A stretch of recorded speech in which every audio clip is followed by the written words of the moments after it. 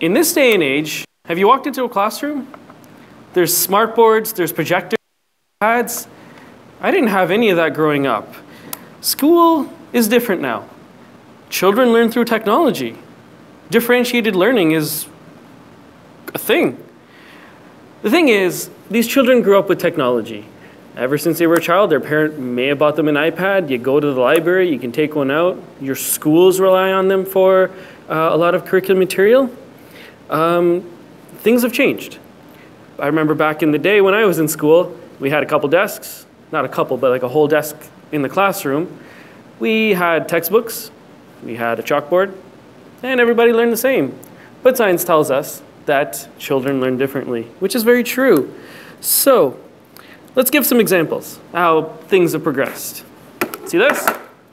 These are Monopoly cards, and this is a tap machine. So, how do you play Monopoly these days? You grab a card, you tap it. And you just loaded $1,500 onto your credit card. No need for cash, no worries. Now, we have things the older generation couldn't even imagine.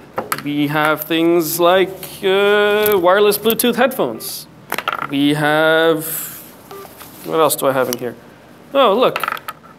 This thing fits thousands of pictures. 20 years ago, if I told you this had all my pictures from my vacation in it, you wouldn't believe me. You'd think I was crazy. My Genius Hour project focuses on harnessing technology in the classroom, helping children learn better through technology.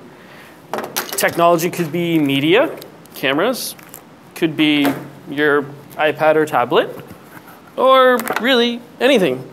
Our main focus is the Microsoft Hololens.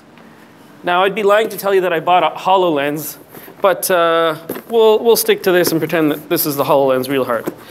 The Hololens is an augmented reality simulator capable of bringing education to the next level. We simply grab our device, strap it on,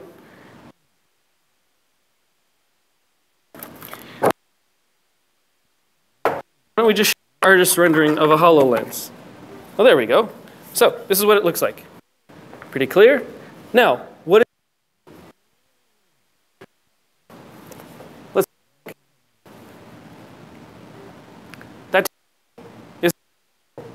what's on the table is what you see through the HoloLens.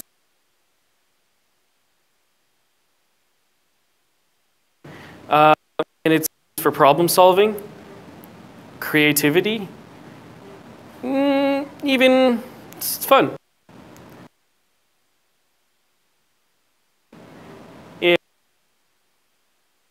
Everybody would have their own headset, and they would be able to see what I'm demonstrating to them, whether that be the human body, whether that would be a world map, could be a globe, it could be exploring ancient history.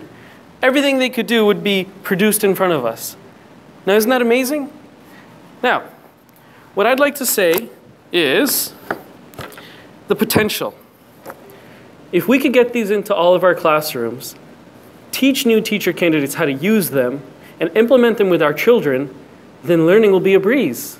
Of course, everybody learns differently, but here's one way you can learn. Children love to do. They use their hands. And if I could tell children that I could take them to a place rather than just talk about it in a book or show a picture or a video of them, the learning just becomes that much better. I'm going to end with a quote that I really liked throughout my years as a teacher candidate. Any teacher that can be replaced with a computer deserves to be. It's brilliant and simple. And really, that's my project. Thank you for listening.